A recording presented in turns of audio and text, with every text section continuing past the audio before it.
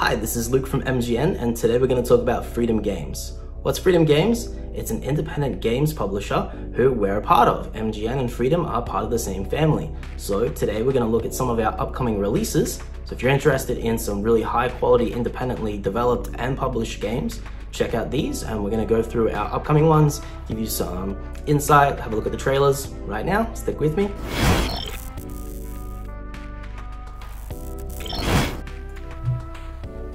Okay, so the first indie game we're going to have a look at is Dark Deity. It's a strategic RPG being developed by Sword and Axe LLC, and it's supposed to be a return to form for the genre. It follows in the footsteps of games like Wargroove and Fire Emblem, but promises to honor the origins of the genre with sort of a retro pixelated art style that strategic RPGs were really built on. But building on those sort of with modern and enhanced gameplay features like the hero upgrade system, 50 plus classes, hundreds of weapons. If you're a fan of the genre, or you have fond memories of playing early Fire Emblem games that were translated and brought to the West, but haven't enjoyed the latest entries so much, then looks like Dark Deity will be the game for you. It's going to scratch that itch. It launches sometime this year, and as soon as it does, you can be rest assured that MGN will be dropping some serious hours to bring you news, guides, how-to videos, and more.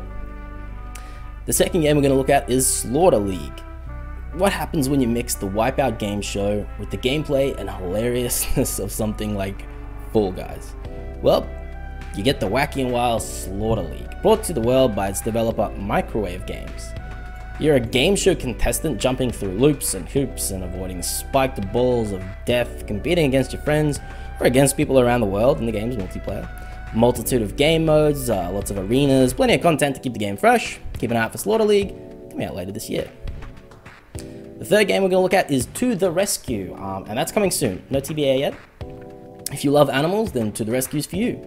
Not only do you get to play an animal shelter simulation game, but some of the proceeds from your sale will also go to aid in real-life animal shelters too. That's pretty cool. The game itself is being made by Little Rock Games and is coming to both PC and the Nintendo Switch. You'll be in charge of taking care of a multitude of puppies that need some TLC, getting them fighting fit for adoption and finding the right home. You'll be throwing curveballs like infectious diseases, really snooty pups that require a lot of attention. But if you work hard, raise funds, give out some love, you'll be on your way to a professional adoption shelter in no time. Third game is Ruin Raiders by the Overpowered team. Take the best parts of turn-based strategy game like XCOM, best parts of roguelike game like Hades, mesh them together, get Ruin Raiders. Fully customize your party to behave, appear, and play exactly like you want it to. There's boss battles, procedurally generated ruins, hundreds of items, weapon development, unlockable classes, abilities. It's been an epic experience. Coming soon, still TBA.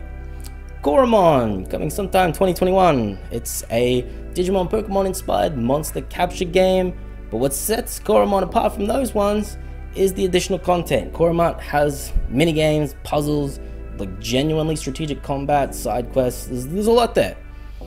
It's all in this really charming retro art style, something akin to like Octopath Traveler. And if you're dying for like a nice, like a quality monster catcher game that you can actually play on your PC, Coromon is here. Next is Anucard. That's coming late 2021.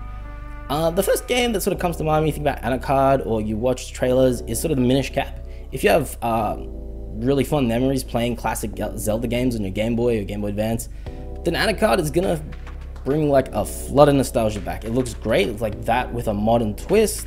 You can check out the trailer on the game's Steam page right now, and the full release sometime later this year. It looks like a really cool action RPG with a really good story. Next game we're gonna look at is One Lonely Outpost, coming early 2022.